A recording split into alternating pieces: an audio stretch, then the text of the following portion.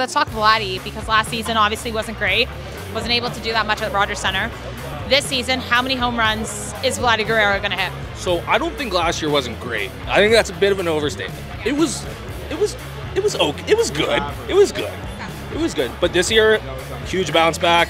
Minimum 30, maximum 50. Oh, wow. Oh, yeah. I'm saying minimum of 32. Based off spring training, he's been hitting the ball hard. He's been hitting it a lot.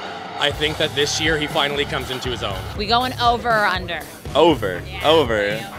Yeah, no, that seems way too. I know he hit like 26 last year. That still feels way too low. Yeah, over by far. If he just needs to keep going, like right at the beginning of the season, obviously, and really at home. I think, he got 26 last year, so if he gets, I don't know, 10, give or take at home, like, it's a pretty good line to hit it at, so.